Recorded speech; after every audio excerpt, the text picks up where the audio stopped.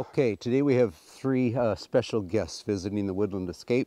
So we got Kim, we got Brad, and we got Kim's fascinating son, Memphis, here. And Kim's now in possession of 5 deer hides, right? Deer hides. So she wants to learn how to do it. Now we're going to attempt, I've done different segments or episodes on tanning, but I've never done one start to finish. So we're going to attempt in the next 2 days. We've got them captive workforce here for 2 days. We're going to attempt to do brain tan deer hides start to finish. So in order to do that, because that's impossible. So in order to do that, I've got hides at various stages, but we're going to start with step 1, and that's going to be fleshing the hide. So we're going to get that up on the beam here, and we're going to get these guys all yucky. That's the plan, right? That's the plan. You guys up for it? I'm in. Absolutely. There we go. Let's have at it. All right. Okay, so ideally, you've harvested the animal, and if possible, you're going to flesh it as soon as the hide's off. But if you're unable to do that, there's 2 ways to preserve it. So one is to freeze it, or one is to salt it. So we've salted this hide. Basically, that stops bacteria from forming. And so the process we're going to do now is called fleshing. So we don't have to be fancy here. We're not trying to take the membrane, and I'll show you what that looks like in a minute. All we're trying to do is get the meat and the fat off of it. Right? So we want a sharp tool, but it's not sharp in the sense of a knife.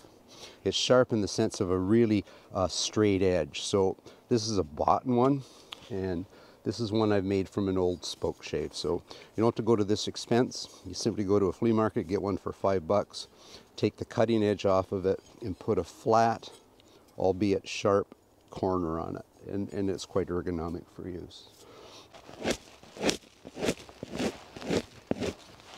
And you have to, as you're doing it, you have to clean that edge off. If you don't have that sharp edge, that straight edge on the corner on it, you're not going to have too good a success.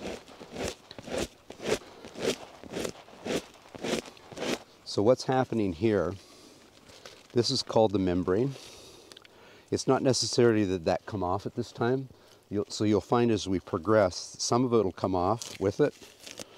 Some's going to stay, and we don't work too hard at getting all that membrane off. We're going to do a separate membraning step. Okay. So basically, like I said, we're trying to get the fat and the meat off of it, and then we call it good. We go on to the next step. The other thing, at this point, it's impossible to hurt the hide. You can just lay into it. You're not going to damage it in any way. And as I pointed out before, so you're using your body against the back of the fleshing beam as a vise. So that holds the hide.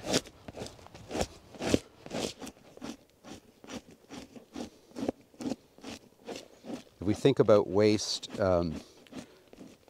as humans, we waste a lot of things. Food, fuel, electricity, but nature doesn't waste anything. So the bits of meat at night, the raccoons come in and clean it up. The sinew or the fat the birds pick away at, and all the hair and stuff that comes off in the process we leave in a big pile. And in the spring, all the nesting birds come in, and we've got over 70 nesting boxes, and they'll pick up that hair, and it gets used. And what doesn't get used rots into the earth. So nature is a wonderful thing in terms of it doesn't waste anything, unlike us. Anyway, doing a good job. All right. Much fingers.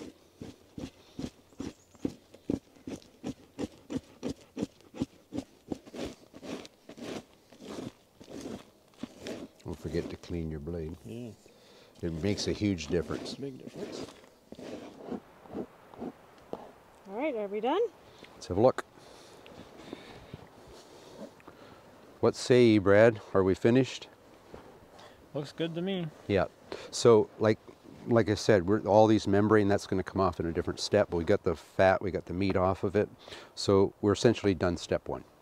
And as I mentioned, if you can do that fresh right off the deer when it's harvested, that's ideal, but salting it if you can't works. So now it's going to go into step 2.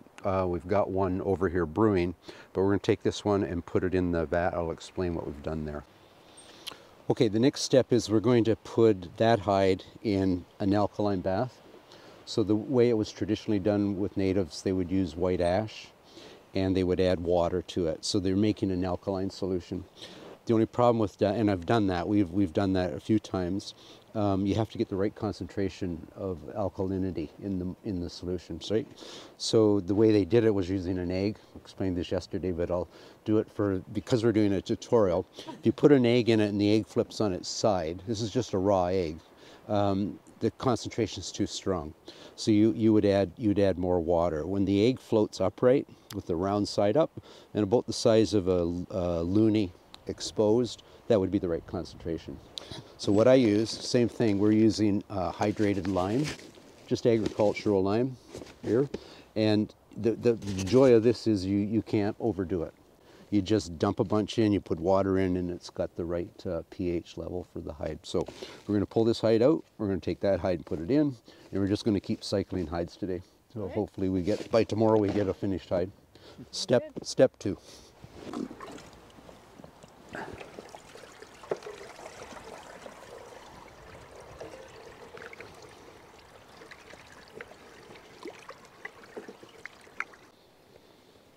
Okay, you can see if you grab a chunk of this, how easy the hair slips. Yep. So that's what taking that pH down into an alkaline level will accomplish. And because we're trying to do a tutorial, just so people watching can replicate this, that should stay in that bath for about 2 to 3 days, roughly. If it's really warm, you can get away with a day. But if it's coolish, like in a basement of a house or in your shop or something, you might want to leave it 3 days, right? So what we're doing, same tool, and there's 2 ways of doing this. You can de-hair it and take the grain off at the same time, or you can take the hair all off and then come back and do the grain. That's what I prefer to do, then I don't miss the grain. Okay. So the grain, I'm going to show you once we get down to it. It's a rubbery compound on the outside of that epidermal layer, and it's hard to get off. So we're entering the second most labor intensive part. So your first phase took you about a half an hour, 45 minutes. With practice, you'll do it in about 20 minutes. This is going to take about an hour and a half, roughly. My method is to take all the hair off of it and then come back and do the grain. Okay. So the hair comes off relatively easy.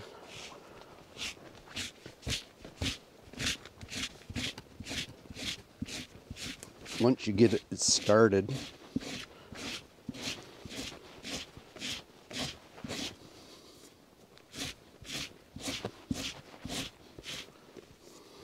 so you can see if you look closer here that you see that rubbery compound. So I'm going to do one stretch where I take the grain right off, and it literally is a rubber one. And again, you can apply as much pressure as you want. You're not going to hurt the hide.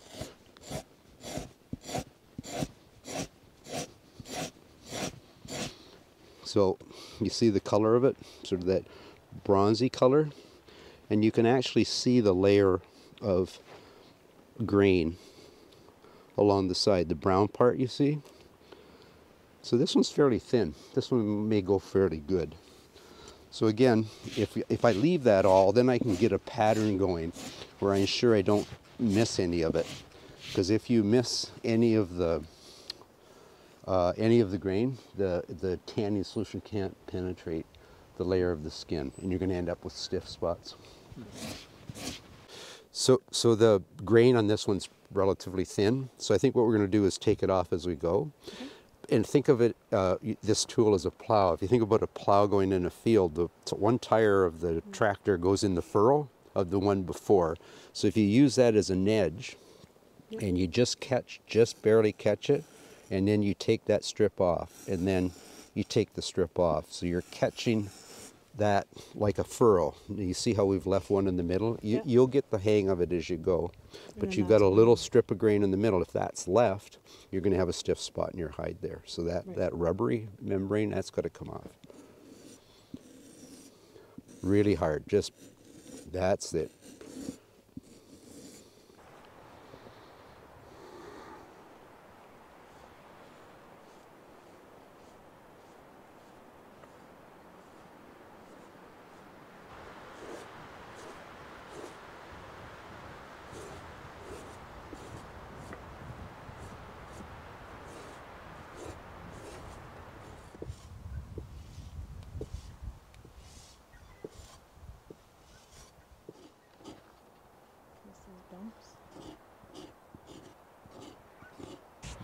Okay, we finished the graining step, which was step 4, and we've grained 2 hides. So at this point we've got an option. So this isn't really step 5 because this one isn't going to be a hide, this is going to be rawhide.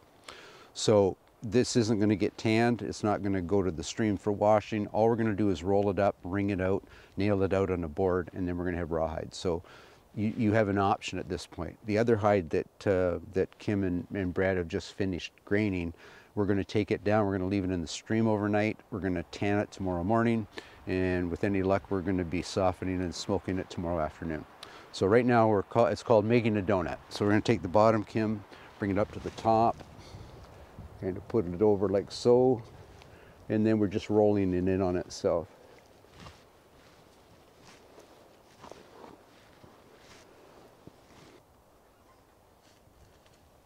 Good. So now I'm going to take an old axe handle here, well, a new axe handle, and you're going to have to move, Kim, around to this side. And what you're going to do is just turn that like this. Keep turning it. Don't stand under it because it's going to wring all that yucky stuff out. Yeah, and you can't hurt that hide. You could put a machine on this and it won't hurt the hide. If anything, what you're doing is partially stretching it. We're going to rotate it about a quarter of a turn. Now you're going to do it again. Either direction, doesn't matter. That's good.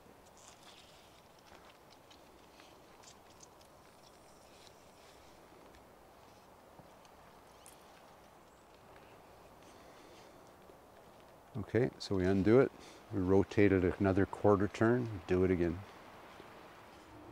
Okay, now we can dissect it, Kim. Okay, we all get on this. Basically, we're just going to stretch it in every direction we can.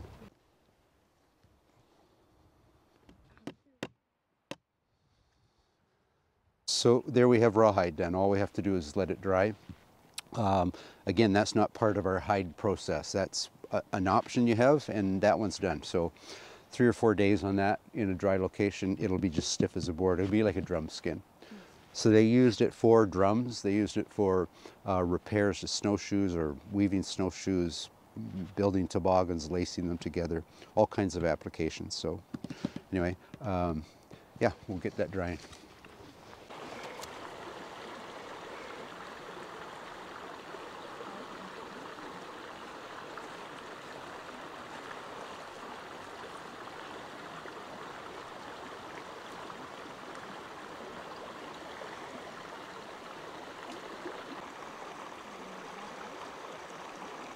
Okay, one more stage done. So what we're doing now is we're rinsing the hide. So it was in an alkaline solution. So what we're trying to do is get it back to a 0 pH. You can do it in buckets of water, but you got to change the water every hour for a couple or 3 days. You can do it in a pond, but that takes a couple of days. But you can find fast flowing water. This is going to clean it overnight, and it's going to be a 0 pH in the morning. We'll pick it up. Then at that point we're able to get it into the tanning solution, and we're on from there. Good.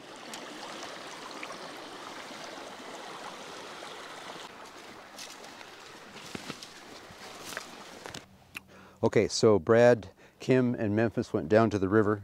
So this is the hide that we soaked in the water overnight.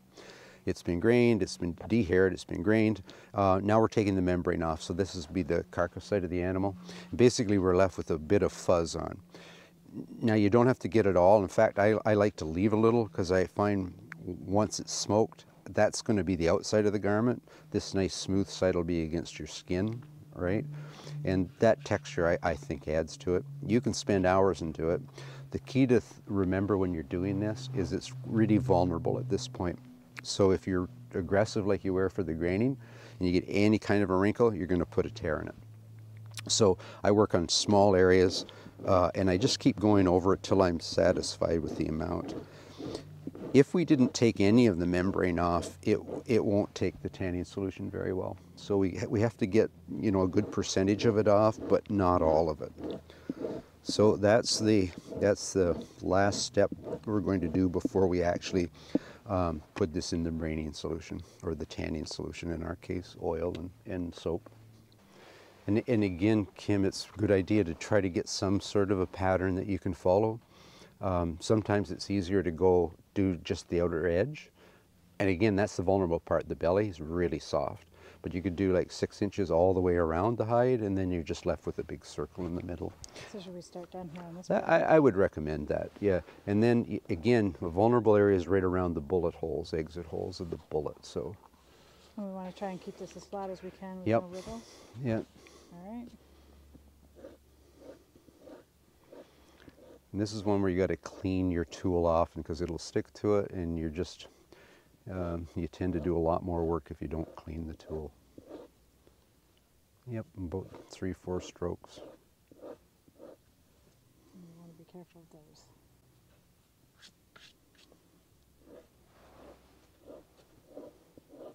I'll show you what I mean by leaving some of the membrane on. So this is turn this way, Memphis. So here's an example of some membrane that's been left on. I kind of like that texture. And if you turn, Memphis, so you can see some of the texture on this front one. You see how that's darker? So that's been smoked longer. Most of the grain was taken off that sleeve. So it's a little cleaner. The advantage, traditionally done in the sock, the advantage if you're going to make like a hunting shirt or an anorak or whatever, we call them trade shirts, what I'm wearing. If you do them all in a smokehouse like we've got, they all come out the same color. If you're doing them traditionally like in the sock, like natives did, you've really got to have your sample there of what you're trying to obtain. And it's difficult because you've got to turn them inside out when they're in the sock method. So anyway, that's an example, and we've still got some more work to do. All done? All done. Let's have a look. Looks pretty good. Looks pretty good. Okay, so it's going in the tanning solution. I'm just going to let you hold that for a sec, Kim. I'm just going to mix up a new batch. So in terms of the tanning solutions, we mentioned you can use wood ash, you can use brains, you can use eggs, or you can use a little modern thing here. We don't normally do this, but we're trying to do this as a tutorial, so we want people to be able to redo what we're doing over the past few days. So we're using pure Neatsfoot oil, and we're using ivory soap. So basically for a batch, we're going to use about 2 liters, maybe 2 quarts, and a little bit of warm water. Hot water, actually, not boiling. If it's too hot for your hands, it's too hot for the hide. So we're going to use a grater here, make sort of a powder out of this soap. So the formula is half a bar of soap, and these contain 500 milliliters of oil. So we're going to use about 250 milliliters. So you could dump that in if you could, Kim, and I'll just keep grating this, yeah. And of course I didn't bring a spoon. So yeah, you can just dump it in. The whole kit and caboodle. So again, what the tanning solution does, it essentially it works like a lubricant. So if we can get an oil or a fat inside the 2 epidermal layers of the hide, we can soften it. And then of course the last step to keep it soft is the smoking process.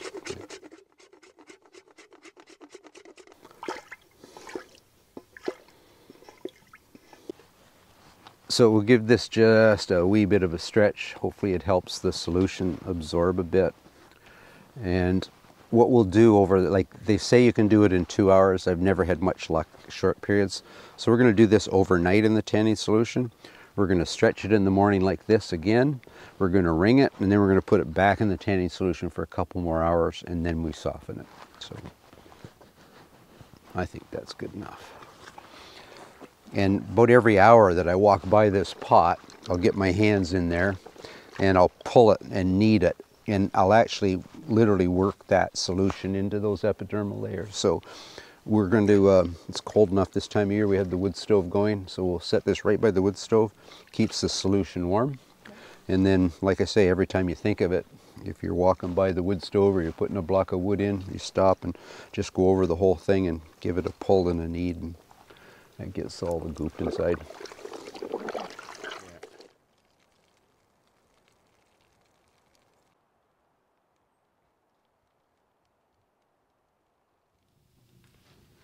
Cheers. Cheers. Well done, guys. We've done a lot of steps to get to this point. So we're at the softening stage now, and this is where the real work starts.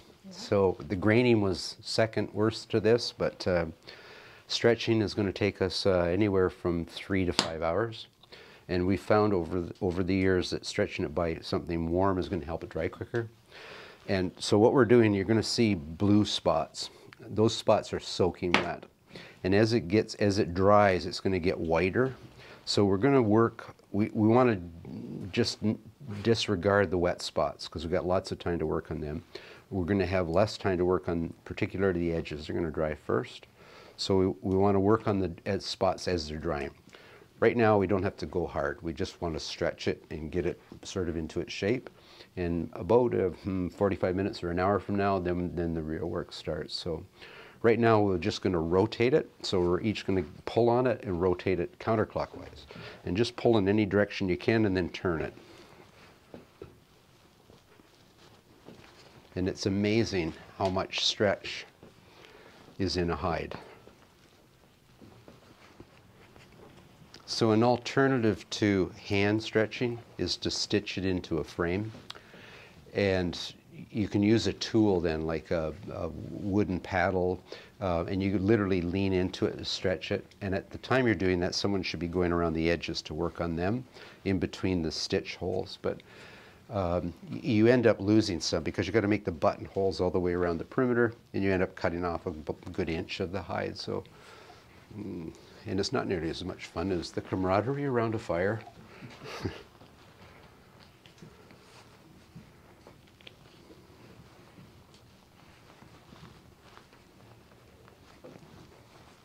Okay, our tanning team did very well with this hide. So Kathy and I have been tanning hides for a number of years, and we only had a handful turn out this soft. So a really good job. This is going to be a beautiful hide. And last step is smoking it, and we're going to get it in. We've got our fire started down here, and we're getting some coals going because we're going to be using some punk wood.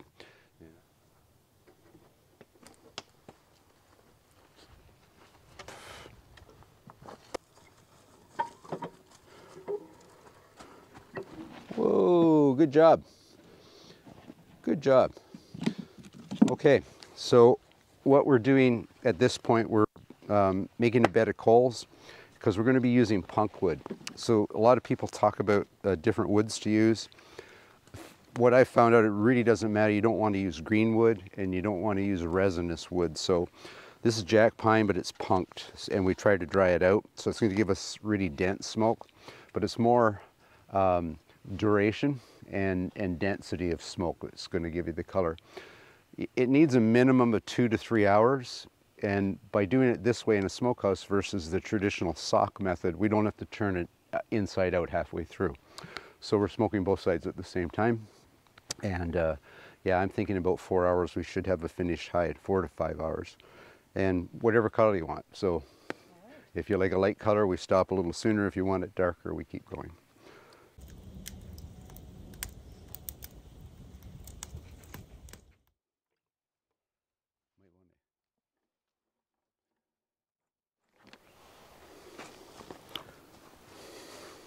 What do you think? There we go. That's pretty good. One completed hide. What do you think, Brad? Very nice. Huh? Very nice. You feel it's even softer now that it's been smoked, eh? That is an excellent hide. That's going to make a good garment or bags or whatever you decide to do with it. Anyway, you guys are off here for your long trek home. Wondering if you'd give me a hand to string a couple of buffalo hides before you go. I think we can manage that. Got to move an old wigwam too. It's going to be my smoke. This is too small to smoke a buffalo hide in. So yes. Got to move an old wigwam, string a couple of buffalo hides. We're in. And we'll get you on the trail. Sounds good. Okay, great. Thanks, guys. So this is my tired old wigwam frame. It served us well, actually. I used to sleep in here with my grandkids. So we had it, and it was dome shaped. It's kind of got a little tired, wonky. And here was the door.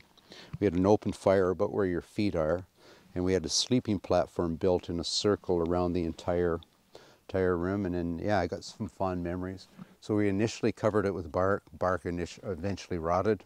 Then we covered it with canvas. Canvas eventually rotted, and now the frame's rotting. But what I'm going to do is I'm going to cut this off a little bit shorter, take the bottom frame off, and I'm going to use this to smoke the buffalo robes in. So I'll have a fire where your feet are, and we'll drape the hide over it, and we'll just have an open fire, smudge fire in the middle. So if you'd give me a hand, we'll get this cut off. Sure.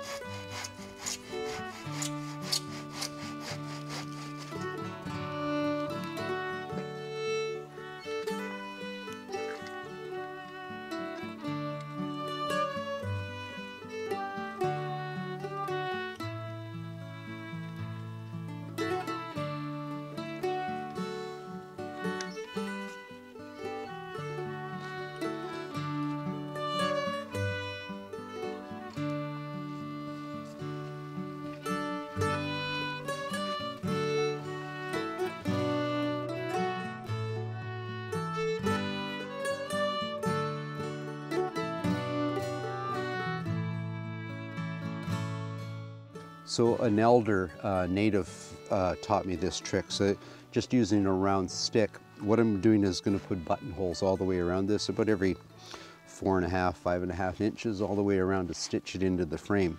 So just using a limb, a round limb, and go the distance I want to go, hold it underneath. And when I make that cut, it'll only cut on the top part of that radius, so it doesn't make too big a hole.